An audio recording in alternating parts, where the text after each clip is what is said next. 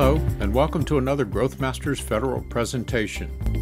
GrowthMasters Federal is a nationwide community of growth-oriented government contractors, their owners and executive teams, and the professionals who support them.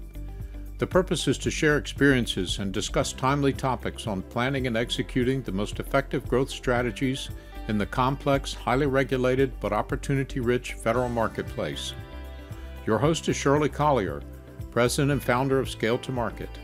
Scale to Market helps businesses think, plan, collaborate, and prosper in the federal marketplace by developing and executing data-driven, customized business development playbooks. What is my business worth? When should I sell, and what steps can I take now to ensure the highest possible return on the years of hard work I've put in? What strategies exist to minimize the taxes associated with selling? How does the sector I operate in affect long-term value? Does my 8A designation help or hurt when it comes to finding buyers and setting a value on my business? As with just about everything else, the factors that determine the market value of companies in the federal sector are unique. Shirley's guest today helps companies answer these questions and works with them on navigating the long road to successfully closing out that final chapter. Michael Ottamanelli is a Senior Financial Advisor and Vice President at Merrill Lynch Wealth Management. Michael's experience working in the tech industry before moving to the financial sector, combined with extensive financial planning credentials and experience, make him a valued and trusted full lifecycle advisor to principals of small, high-growth federal contractors who want to maximize the value of their company and prepare for the day when it's time to cash out and move on. Today's topic is exit planning for small federal contractors begins on day one. And now here's your host, Shirley Collier, with her guest, Michael Ottamanelli. Enjoy the podcast.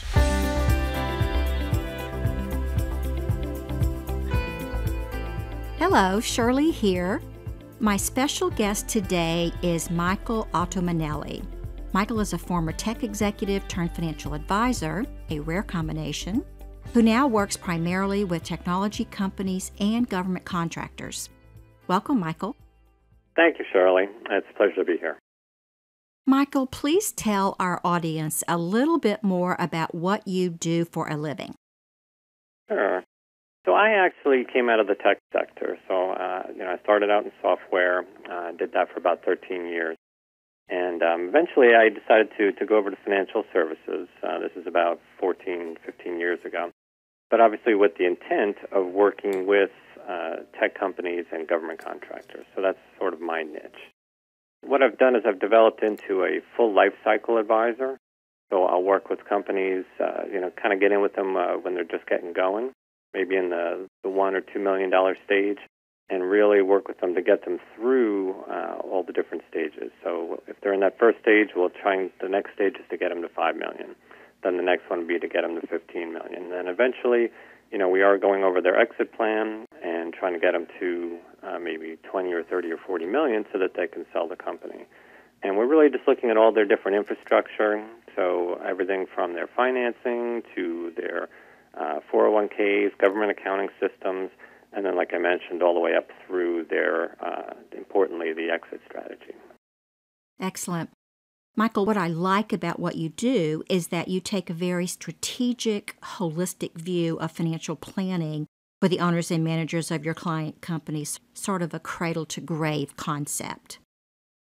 Our topic today is exit planning, so I'd like to start with some definitions. Exactly what is an exit plan? Sure. Well, simply put, most of my clients have started their business to be their own boss and build wealth for them and their family. And so the question eventually arises, how are you going to eventually monetize this business that you're building? And that's what becomes your exit plan. Yeah, monetizing is very important. I mean, why else would you put in 60-hour work weeks for 15 years or more? So tell me what a plan typically consists of. Well, what I typically tell folks is this is your magic number, right? So that, they come to me and they have some sort of number in their mind. And so the exit plan is a roadmap on how to get there. Now, we can come at this from either direction. So what I found in experience is that my older clients, in their 50s and 60s, they tend to have an idea of what type of income they'll need in retirement. So we'll start there, and then we'll just reverse engineer it to get it up to, well, what's the company sale price that we'll need to generate that income? Conversely, with my younger clients in their 30s and 40s, they seem to already have a sale price in their mind. So they'll think, okay, well, we're looking for $20 million or $30 million. So we'll start in that, in that direction, and then go ahead and figure out, well, what kind of retirement income is that going to correlate to after transaction fees and taxes and so on. So is this something that is written, or is it just discussed? It can be a little bit of both.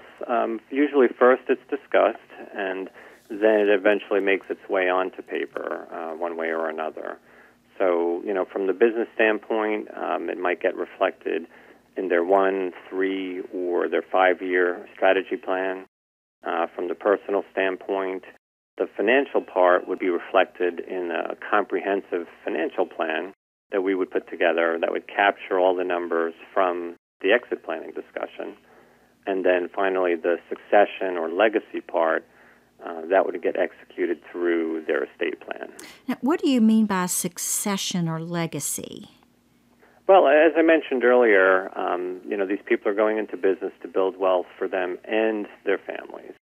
So whereas some owners, they're just looking for the simple life and they want to just be able to provide for them and their spouse, others are thinking about the next generation. So with enough money, we can do things like setting up charitable family foundations and dynasty trusts, in their name. And those things will go on in perpetuity, and they'll help provide for their children and then even their grandchildren. That makes a lot of sense. So why do I actually need a plan? Why can't I just kind of keep something in my head and not really share it with others? Well, as in most things, the old adage applies, failing to plan is planning to fail. In my experience, this thing can really veer off of the beaten path very quickly if we don't keep an eye on the end goal. And so that really requires you to have a tangible, planned out end goal. Now, there are so many uncertainties in starting and running a small business. How can you possibly develop a plan on how you're going to sell in, say, 10 years? Well, considering that the 8A program is about 9 years, I'd say 10 years is a bit long. Most of my companies I work with are already a ways along in the program, or they have a few years left before they size out of their small business standard based on their NAIC. So I would say that most of our exit plans are really for a runway of about less than 5 years. Okay. Now, most people procrastinate. What would you say to someone if they say, why do I need one now? Why can't I just wait and see how things go? Sure.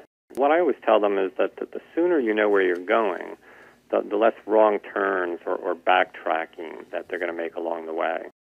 So early on, it is really good to know your plan so you can make certain infrastructure decisions like do I hire a sitting CFO or an outsourced CFO? A sitting HR person or an HR consultant, etc. Can you give me an example? Yeah, well, I would say, some of the common mistakes that I see, one would be being infrastructure heavy. So some of the contractors I meet, they've come out of a Booz or a Deloitte, and, they're used to process and infrastructure, and they figure they should build their business the same way, not realizing that, they're only a $5 million company right now. So, they're doing $5 million in revenue, and they're paying a sitting CFO, and they've got Deltek, and they've got all this infrastructure when they could have just as easily been DCA compliant with QuickBooks and a good virtual CFO. So, their overhead is way too high. It's either cutting into their margins or it's affecting their rates, which ultimately affects their win rate. Yeah. Other issues I see a lot of are contract mix, so they're too high of a percentage of set-aside work. For instance, like a company that's doing $30 million in revenue with all 8A contracts or small business set-aside, unfortunately, that company is virtually worthless because there's very few companies that can acquire them. And then I'd say another one I see a lot is too many chefs. I've engaged with companies where, we'll sit down, we'll talk, and they're like, okay, well, we have four or five principals, and I'll just tell them outright, that's too many chefs in the kitchen. So basically, all of these types of issues, it's really better to deal with them sooner than later. Michael, let's elaborate on a few of the points that you just made. Many small business owners are not aware that small business set-aside contracts have little market value. Yeah, I do come into this one a lot.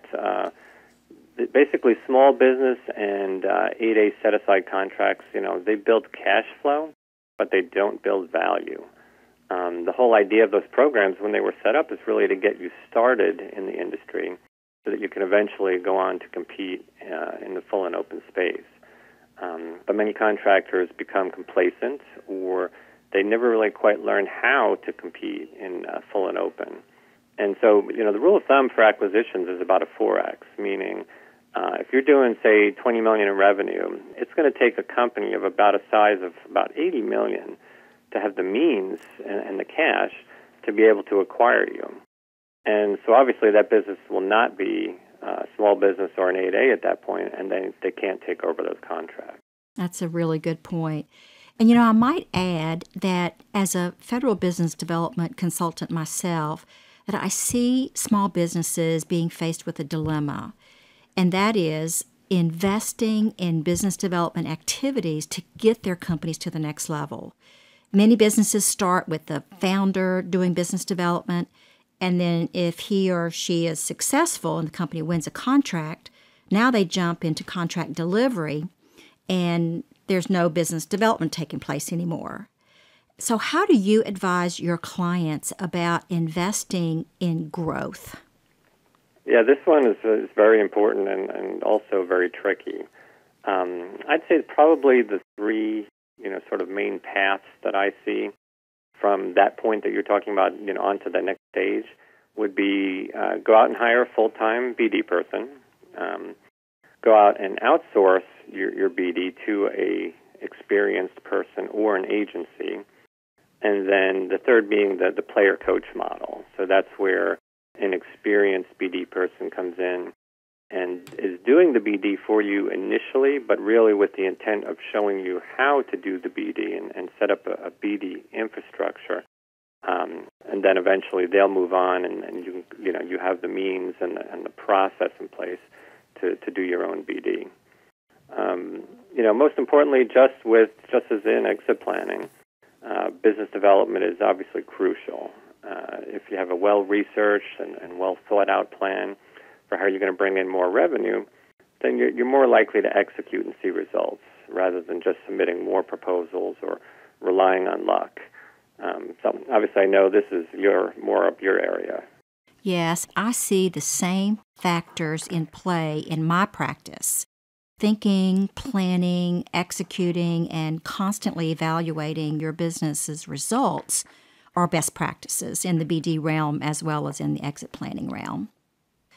So what are some of the unique characteristics of the federal marketplace that contractors should keep in mind as they're contemplating an exit? That's a good question. I would say that typically company sale pricing begins with a multiple of EBITDA, or net profit, essentially. So a company that's doing about $15 million in revenue, and say they're doing 10% margins, they'd begin with a multiple of about a 4X, meaning that's going to put them at about a sale price of about $6 million. Now, that's just the starting point, essentially. So then any additional value drivers would be assessed, and they would use those to either kind of move the needle up or down from there. So some of those value drivers that I've seen are, again, margins. So what percentage are your margins? Are they good or are they very thin?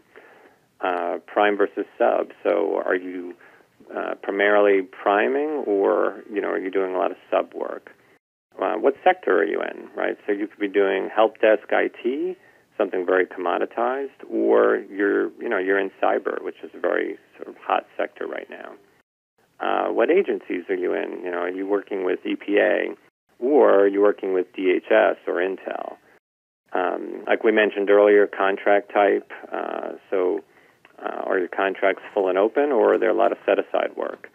And then, you know, your contract mix. So one of the things that they'll look at is recompete timing. You know, if they're coming in looking to buy a company and all of their contracts are up for recompete in, say, the next year or so, well, that's risky, right? As opposed to, well, we just won a few 5-year contracts and we've got a nice long runway ahead of us. Yep. So those are just a few of them. There's actually about 10 different value drivers that they look at to determine if they're going to adjust, that sale price up or down. So it's important that business owners early on understand what's going to drive the value of their business so they can begin addressing these factors early in their life cycle and not wait until a year before they want to exit. Exactly. So let's say that a business owner has that they've hired you to help with this and they have a good plan. How often does that plan need to be updated?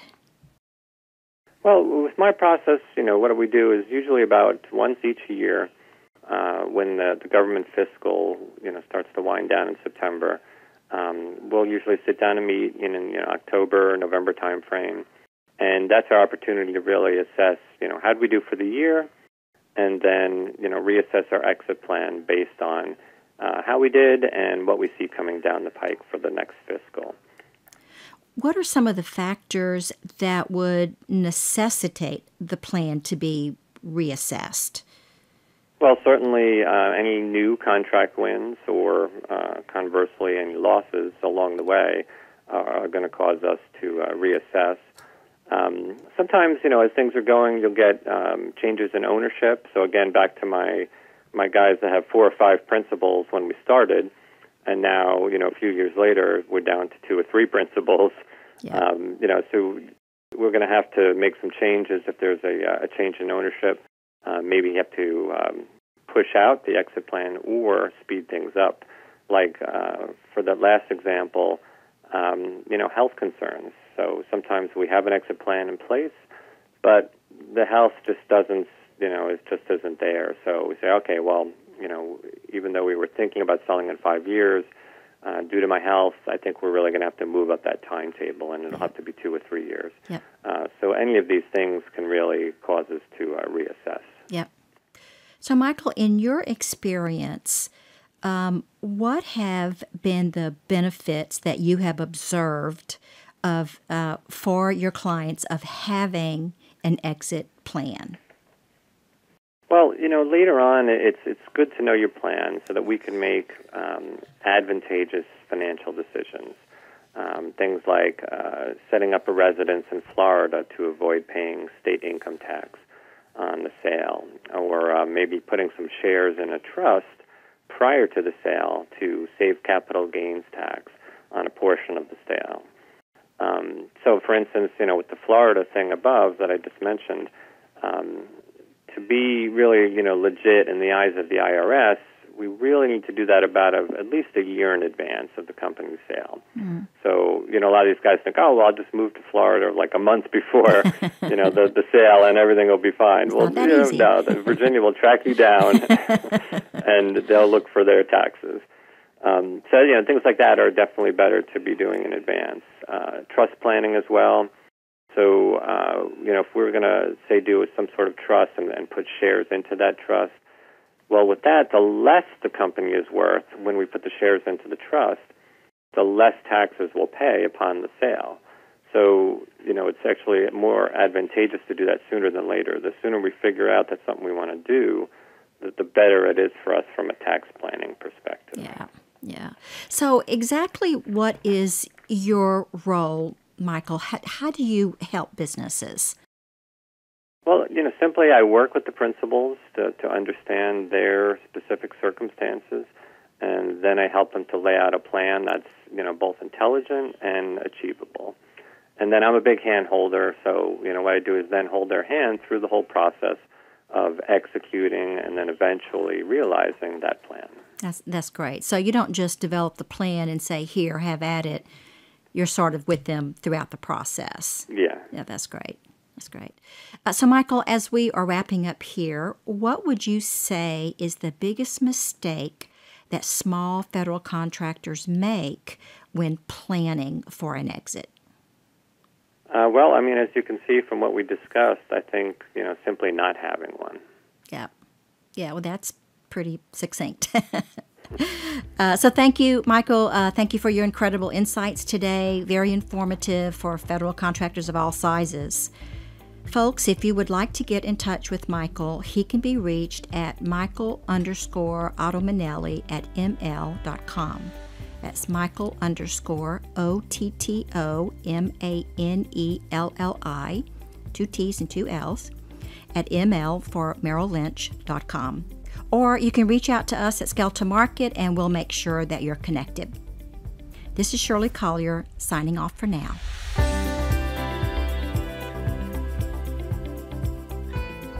Thank you for joining us today. For more information on how to grow your business in the federal marketplace, visit our website at scaletomarket.com. That's scale2market.com. And subscribe to the Growth Masters Federal channel on Apple, Google, or wherever you get your podcasts. Join us again soon for another informative Growth Masters Federal podcast, and have a great day.